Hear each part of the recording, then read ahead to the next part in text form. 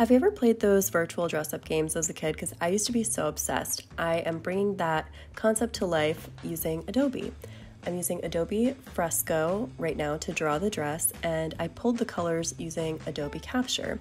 Adobe Capture, you can also make shapes from it using your camera and use it as a reference photo. So that's what I'm doing here for the accessories. Then I pop into Photoshop.